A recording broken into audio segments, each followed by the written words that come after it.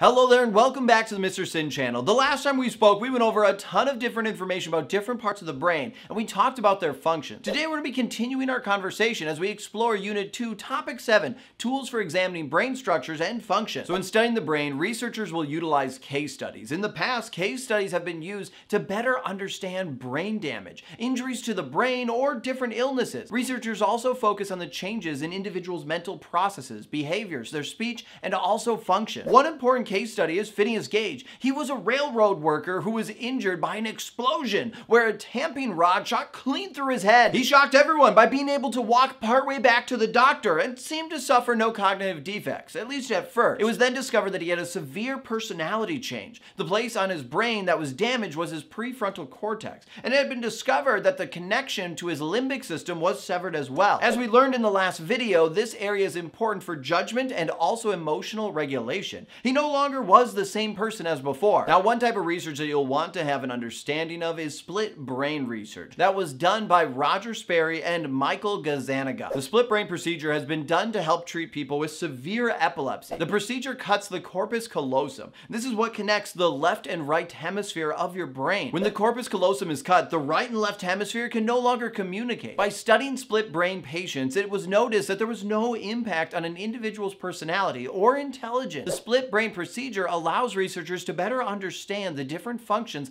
of each hemisphere. When trying to understand how the split brain procedure impacted patients, individuals were asked to look forward at a cross. Images would be flashed to the right of the cross and to the left of the cross. Images that were flashed to the right of the cross would be sent to the patient's left hemisphere, while images to the left of the cross would go to the patient's right hemisphere. What researcher found was that words that were shown to the patients on the right visual field, the patient would be able to say without any problem at all. But when words were shown to the left visual field, the patient would say they did not see anything. However, where things got really interesting was when researchers would give the individual a piece of paper and ask them to try and draw words from the left visual field with their left hand. What they discovered was that even though the individual could not say what they saw in the left visual field, they could draw it. Once they drew a picture of it, they could identify it because their right visual field would see the picture they drew. This is because the left hemisphere contains language. Remember Broca's area and Wernicke's area? They're located in the left hemisphere. So if I was to flash an image of a baby in the right visual field of a split brain patient and a picture of a crib in the left visual field of a split brain patient, they would be able to say the word baby but would not be able to see and verbalize the crib, but they would be able to draw the crib with their left hand. Split brain research shows us that no one is left-brained or right-brained. The left hemisphere is generally better at recognizing words, letters, interpreting language, processing language, and also logic, while the right hemisphere is better at spatial concepts, facial recognition, discerning directions, or distance. The left motor cortex controls movement on the right half of your body, while the right motor cortex controls movement on the left half of your body. Your left somatosensory cortex controls your perceptions of touch on the right side of your body, and the right somatosensory cortex controls it on the left side of your body. All of this is known as brain lateralization. This is differing functions of the left and right hemispheres of the brain. Think of the brain lateralization as divisions of labor between the two hemispheres. At the end of the day, all of us use both hemispheres of our brain to accomplish different tasks. Now, researchers and doctors observe the brain by utilizing different neuroimaging techniques. These tools help researchers and doctors understand different aspects of the human brain. The first tool is an EEG, which stands for an electroencephalogram. This is when electrodes are placed on an individual's scalp. This allows researchers to record electrical signals from neurons firing, which can be used for sleep and seizure research. Okay, quick break in the action. Try saying electroencephalogram 5 times fast. It's not as easy as it looks. Essentially, this is trying to measure an individual's brain waves. The purpose here is focusing on how the individual's brain is functioning. One advantage to this approach is it's non-invasive, and it can help identify abnormal electrical patterns, which may indicate a disorder. However, it can also be difficult to determine exactly which part of the brain area is causing the activity. The next tool is a CT, which is a series of advanced x-rays of the brain. This is used to locate brain damage or tumors in the brain. Unlike the EEG, which focuses on brain functions, this helps researchers focus on brain structures. A CT is very effective at examining a brain for abnormalities, but it does involve radiation, and it won't be able to measure brain activity. Next tool is a PET scan, which stands for positron emission tomography. This involves injecting a small amount of radioactive glucose into an individual, and then tracking the usage of that glucose in specific regions of the brain. This allows researchers and doctors to see which areas of the brain are active. This allows a better understanding of the function of the brain. The image can be shown in real time which areas of the brain are being active and firing. As a person's doing tasks, those areas of the brain will light up in red, and there'll be a varying scale of color until the least used areas are in blue. Now, it can be difficult to pinpoint the exact location of brain activity, and you do have to expose an individual to a low level of radioactive material. Another tool used to understand brain structures is an MRI, which stands for magnetic resonance imaging. This provides a detailed picture of the brain by using a strong magnetic field to cause molecules to vibrate at different frequencies. An MRI takes many still pictures of slices of the brain and can turn those images into a movie. This modality does not involve radiation. However, due to the magnetic field, it cannot be used on patients who have metal implants. And individuals must remain still in a small confined area for an extended period of time. Lastly, there's fMRI, which stands for Functional Magnetic Resonance Imaging, which helps researchers and doctors understand both the structures of the brain and function. fMRI uses MRI machines to produce images of the brain and then track those in real time. It allows researchers or doctors to measure blood flow carrying oxygen to active areas of the brain. It's kind of similar to PET scans because you're seeing the reds of the hotspot areas that are being used, but you are getting a much more detailed image because the MRI is showing exactly what part of the brain is active. Two other tools that are used to study the brain that I just want to quick touch on are lesion studies and autopsy. Researchers have used lesion studies to study specific areas of the brain by selecting specific areas in the brain and destroying brain tissue. The purpose is to study the brain function by destroying parts of the brain and then studying the brain's activity after the lesioning was done. This allows researchers to understand the different functions of each part of the brain. An autopsy is an examination of an individual's body who has died to discover the cause of death. Autopsies can be also conducted to better understand the extent of a disease.